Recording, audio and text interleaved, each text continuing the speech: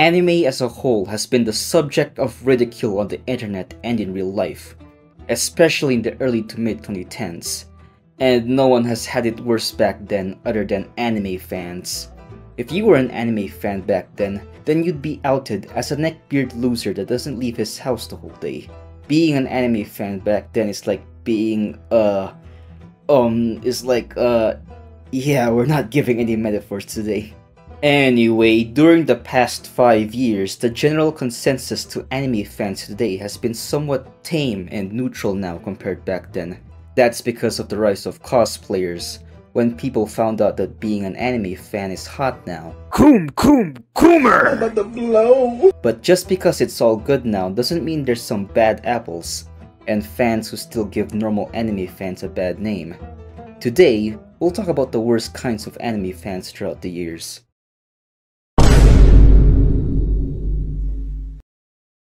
Let's first address the elephant in the room, the Coomers. Now, Coomers are already horrible, but anime fans who are Coomers? Now that's on a whole nother level. I can go on and on about the types of degeneracy in terms of these Coomers, but there is one that I want to talk about the most. The Coomer anime fans who base their entire personality to being Coomers. Dude, I get it, you jack off to cartoons, you don't have to make a million memes and jokes about it, and call yourself a man of culture. Whatever the hell that means. Your meat is probably on life support when your entire humor is just being down bad in porn. Sure, there are memes where the entire punchline is literally porn that is funny, and I find personally funny. Yo, dick brick hard like a metal. I got 3 holes for it like I love when you count me out. I love when you count me out. I love when you count me out. But please don't base your entire personality around it. Now that's out of the way, let's talk about actual anime fans. Let's start off with the early 2010s. Naruto fans made being an anime fan weird in the first place. I'm sick and tired of some of you getting my character wrong. I am Naruto Uzumaki. I'm not any other anime character. Got it? Out of the big three, Naruto fans were the most prominent on the internet. One Piece fans will become prominent later on, but that's on another topic. The One Piece! The One Piece is real! And no, Dragon Ball is not part of the big three. From coining the term Naruto running, making collecting swords and throwing stars lame, and not to mention being the most delusional fanbase during their time. If you think that Dragon Ball and Goku Meat Riders are delusional, then you have never seen a Naruto fan in the early 2010s. The reason why most delusional Goku Meat Riders aren't as delusional back then is because they weren't born yet, making Naruto fans the subject of ridicule for a long time, and is the first thought of a stereotypical anime fan. Now let's hop 5 years later, and talk about an anime fanbase I know like the back of my hand. An anime fanbase that has been dubbed as the annoying anime fanbase of all time, and a fanbase I am proudly part of. JoJo fans. JoJo fans were eating good in the early to mid 2010s, even though the fanbase was already alive and kicking a decade before. But they were prominent after the first and second parts of the manga were animated, with its ending credits being memed to oblivion, to the point where even Family Guy referenced it. Hey, you want to end the show with a to be continued meme? I don't even know what that... The first season of the anime alone served a lot of memes for the fanbase to go crazy for. Not to mention the first episode of the anime spawned probably the most well-known anime meme of all time. You probably know where I'm going with this. Is that a JoJo reference?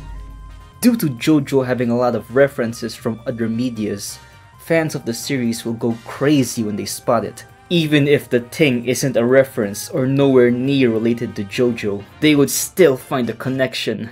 I thought my jokes were bad. A 17-year-old boy is now in the ambulance after nearly getting crushed by a steamroller? JoJo reference. That's a JoJo reference. Making the fanbase one of the most annoying fanbases during the mid-2010s. All the way after the 5th part of the manga had its anime adaptation. This era was the golden age of JoJo, The series garnered new fans, including me. With its fanbase growing, so is the hate for the fanbase, and unfortunately, for the series as well. If isn't obvious by now, yes, I'm a JoJo fan. You need to leave! So why am I telling you this? Thanks to memes made by fans, a person who's new to the series can find new content to watch, read, or even play. Memes are an amazing way to popularize any series.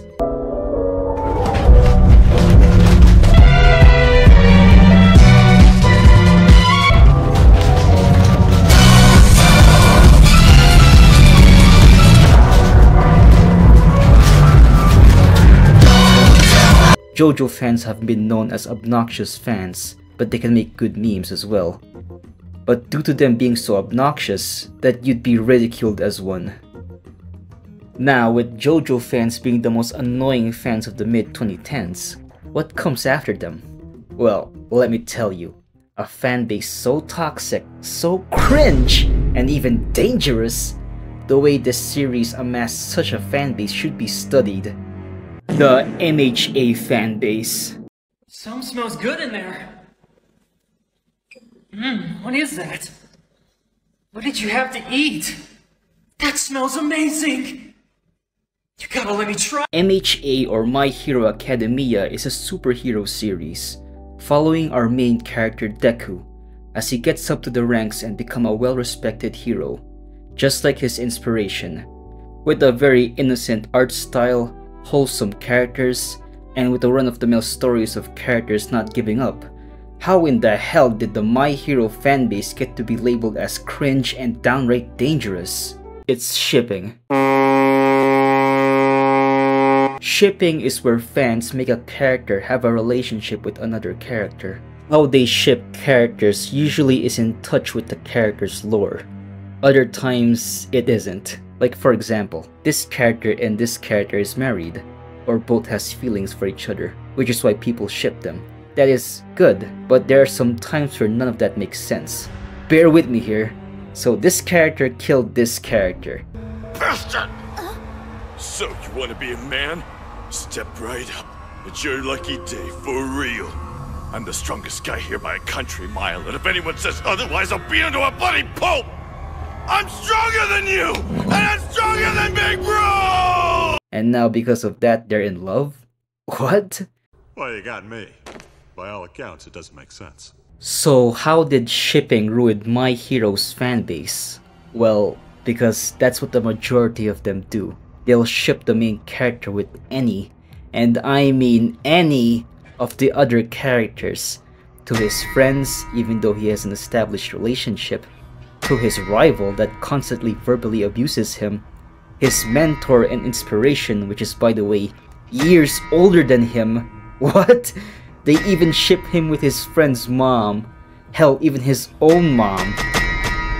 And yes, they even ship him with himself.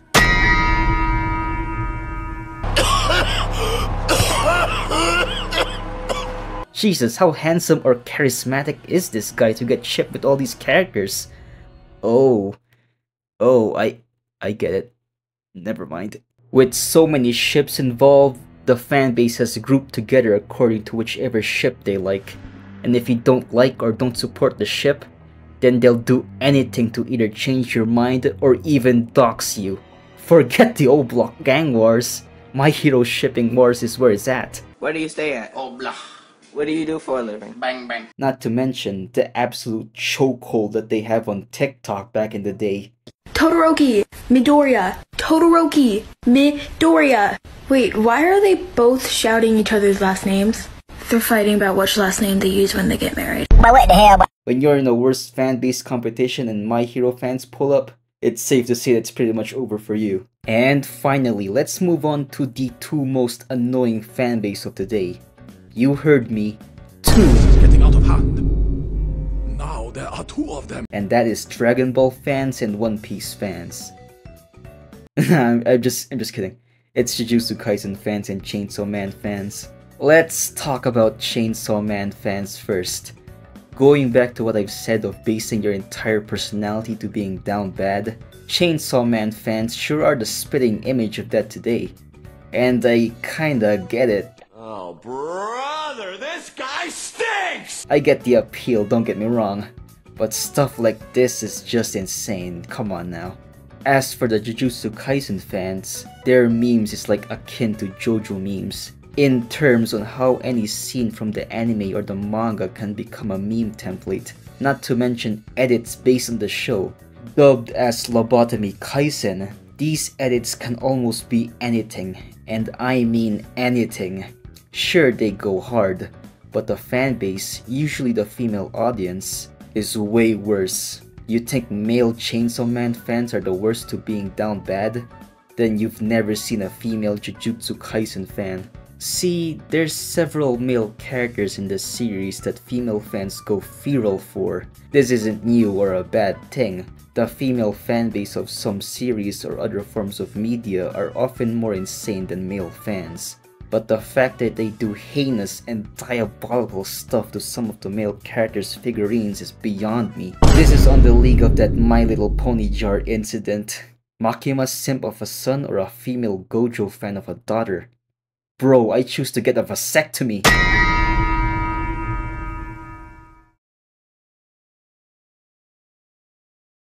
Hello Sigmas, this is Thotty's editor. The guy who has been editing Thotty's latest long-form videos since the meme channel downfall video. Thotty asked me to put anime ASM, our audio porn, at the end of this video. He even gave me the audio that would be used. It's apparently called Sunra Wolf Girl is in Heat for You. ASMR audio roleplay. I still haven't opened the file, and I have no intention of opening it. Instead of putting that gooner shit, I just want to tell you guys to watch until the end of the video so Thotty can get enough money and finally pay me.